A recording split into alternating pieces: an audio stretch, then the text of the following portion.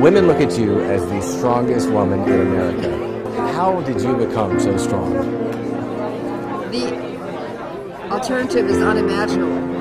There are so many injustices against women that we have to be strong to fight the rich, the powerful, the famous, the batterers, the killers, large corporations, government, fathers who don't support their children, and other wrongdoers, sexual harassers. We meet power with power and strength with strength, and with a lot of hard work and surprise tactics. We've been able to win hundreds of millions of dollars for victims. That's what we will continue to do. I've been doing it for 33 years, and I hope to God that she gives me another 33.